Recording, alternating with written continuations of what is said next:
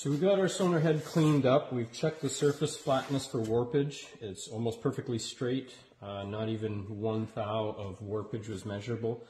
So just because we were fighting the engine burning coolant, we just want to double check this thing for leaks. So it's already cleaned up. We're going to use the dye penetrant. So I'm going to spray the dye on here. Just going to cover all the areas that we want to check for cracks. And this is a penetrating dye, so we got it in there.